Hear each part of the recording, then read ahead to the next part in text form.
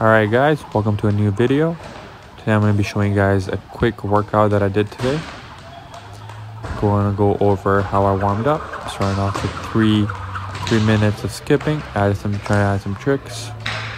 Finished up with a little shadow boxing, get my muscles moving. Let's get right into it. So the way I structured this program is 3 rounds of conditioning. First round is going to be thrusters for 30 seconds. Then we're going to go right into 1-2s for 30 seconds. We're going to do this for 3 minutes straight. So you're going 30 thrusters, 30 1-2s, back and forth for 3 minutes.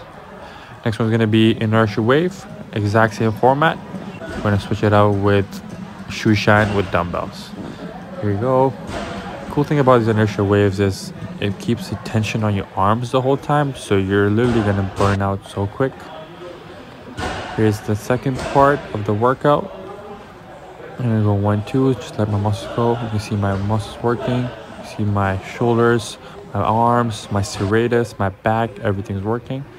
We're going to finish off on some legs. So we're going to hold a static squat on the Bosu for about 30 seconds. As soon as the 30 seconds are done, we're going to move right into barbell jump squats. You can add weights if you want, but over a minute and a half, I feel like the 45 pounds is good enough. Try to go for explosive reps every time.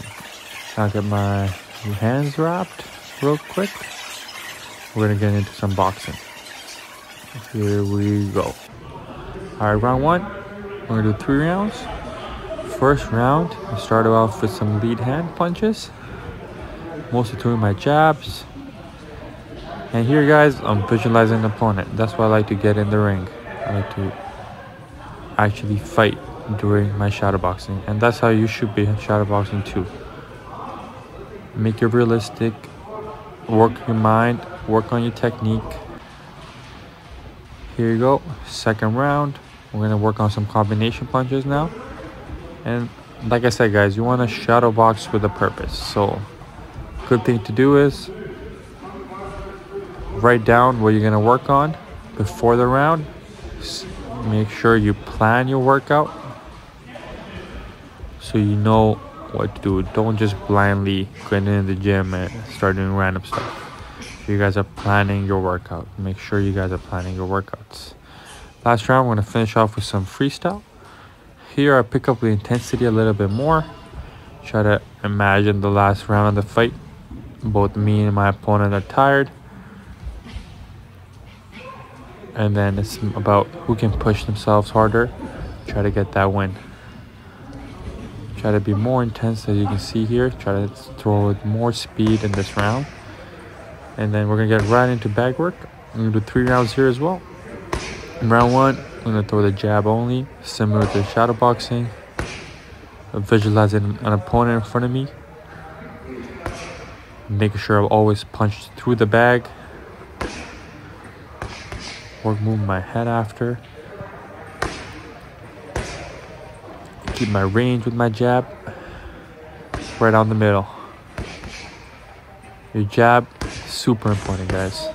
Number 2, I'm going to get into some combinations with body work. So that's what I'm focusing on here.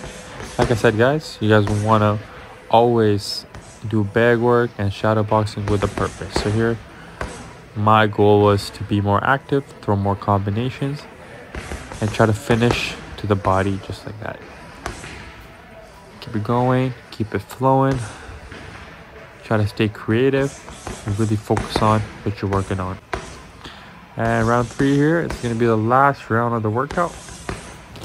Today is more of a quicker one because I am getting over being sick. I'm actually very sick during this workout.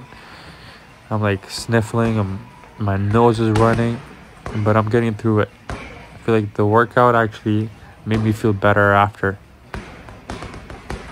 I don't recommend you guys train while you're sick, but my sickness is more of just a cold, so I can push through. My body is not feeling tired. I do not recommend you training sick while you have a fever or something like that. you're gonna slow down your recovery process. You're gonna get other people sick in the gym. So yeah, don't do that. And yeah guys, that's gonna be it for the workout. Thank you so much for watching.